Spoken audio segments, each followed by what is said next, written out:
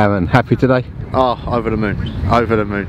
The character and the focus that we've showed there, with the little delay in the second half with the floodlight, the attitude and application was outstanding from him. Because it's never hard having a little 10-minute breather and then having to come back out, really warm up and go again, especially when we were on top as well when it went out. So it could have been a big swing in the balance there, but no, I'm over the moon today. What actually happened over there? The floodlight started smoking, but badly smoking, so we don't know what it was, but we just alerted the referee because it's right next to the opposition dugout as well, so we didn't want anything to happen. So no, I alerted him, and then the guys there, I think they took a fuse out or something to cut that light, and the rest come back on. So thankfully we could get it done, because it'd been a bit frustrating to play 50 minutes, be 2-1 up, and then have to play the game again.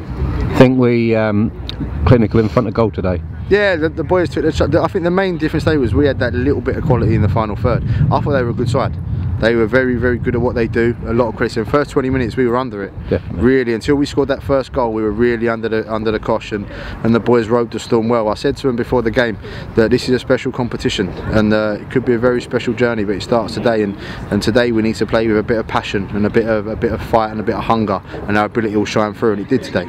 They've done the basics, and a little bit of quality in the final third got us to 3 goals. And was there extra pressure on because it had to be finished on the day? No pressure at all. No, nothing like that. If anything, I prefer that rather than going to there on a Tuesday. So it doesn't make it desperate in the last couple of minutes. It gets it done today.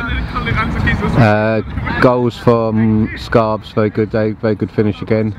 It's what he does. He just scores, and I thought Luke Hornsey was brilliant today. I thought Coxey was brilliant. I thought the front three as a 3 works really well today, and I can hear him coming behind me, so I keep looking over my shoulder. Alright mate, thanks for your time. Cheers mate. Cheers.